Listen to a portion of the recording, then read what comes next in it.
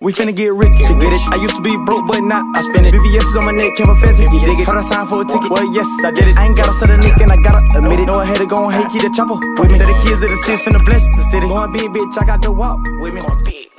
Young nigga play with me, I get the spray me. Whole lot of chips on me, I keep rotating like, what is you saying to me?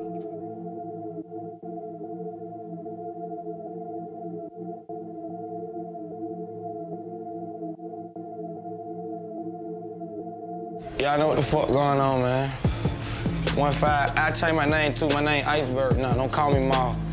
My name Iceberg, and I'm from that fucking 6. Counter Road. Lil Quill, checking in, little bitch. Know what the fuck going on? Youngest at the camp, just 17, extra low.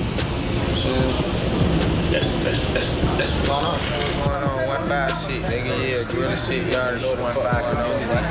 Yeah, you already know what's going on. Shit. Youngest, ready shit. Mal Lil Quill going 8 shit. For real. I always used to listen to rap and shit. I fucked with music, but I got serious like when I see that they really like fucked with it. I got out, I was rapping. Then shit, me and Lil Bro just linked up. We met right out here.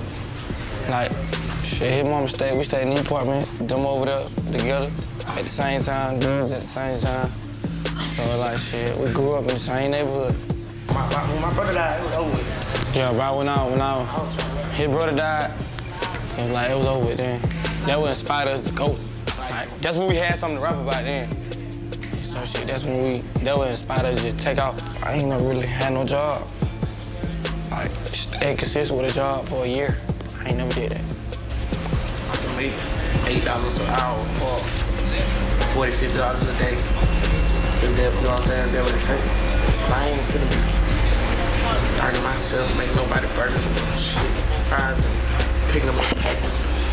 Fire up to this shit, man. Right now, this shit crazy. Yeah. Everybody know what's going on. Definitely get a lot of love from the city, though.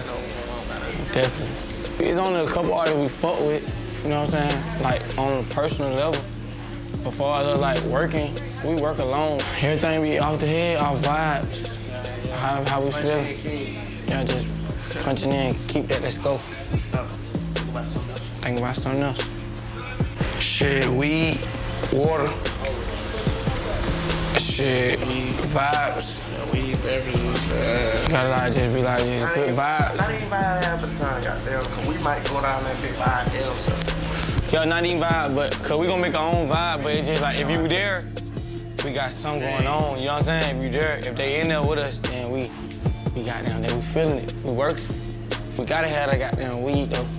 That's just me and him, you know what I'm saying? I don't know about the other shit them folks be on, all them pills and all that shit. We ain't working out, no lean, no none of that shit. Just weed, you know what I'm saying? No cigarettes either. Get your ass kicked out smoking a cigarette. Yeah, bro. Okay. Not try to pull it. I'm looking. That's fine. It's a breezeway. Yeah. So that really means something? It's a breezeway. The breeze coming through. Our first project that we put out together, cause it was like, shit, we did it. We put that shit together, we got there and put it out, and then we fucking with it. That was a good little feeling right there. Bless Lil Bastard won. But that was a mixtape though.